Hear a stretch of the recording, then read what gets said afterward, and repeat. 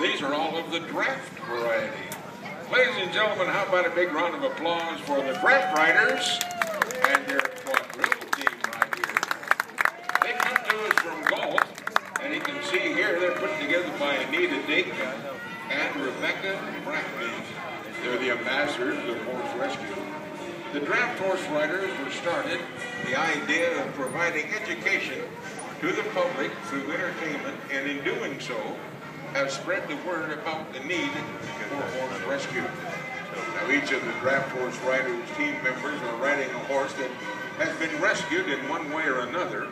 And as you can see, these horses are loving their new jobs. Now, the team's aim is to ride for rescue.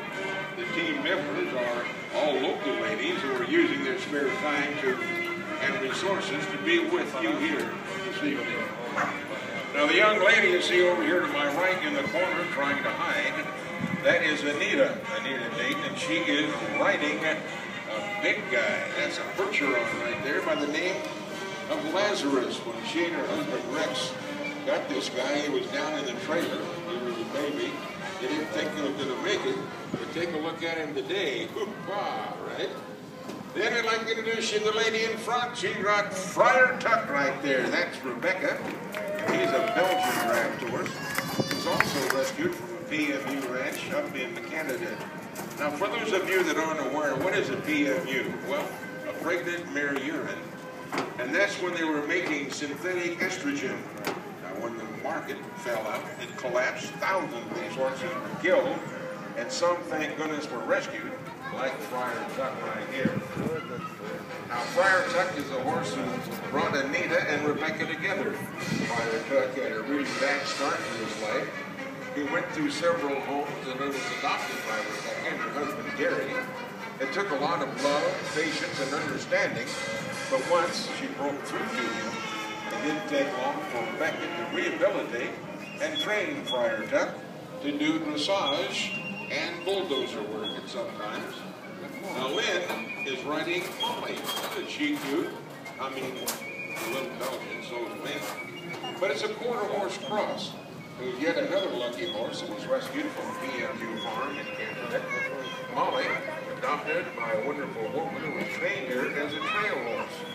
Where Molly's gentle and easy personality came out to shine when Molly's owner found out, Lynn did, about the draft horse riders and their effort to educate. She offered them the use of this great horse. They hope to promote how wonderful these horses can be when adopted and given a chance. Way to go, Lynn and Molly.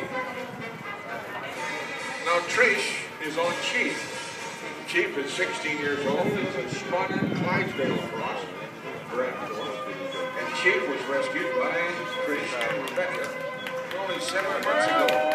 First, Chief was reluctant to be touched by humans. His fears constantly kept him from any kind of normal activity. But look at him now. He's working through it and doing a great job.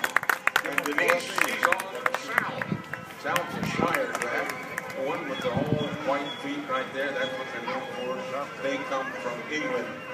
Now, Sal and all the gang get together and practice so they can come right here to the fair and other places and show you the awareness, bring it to the public attention about how wonderful these horses can be when you can adopt a rescue horse. Learn more about it, the draft horse riders and what they're doing.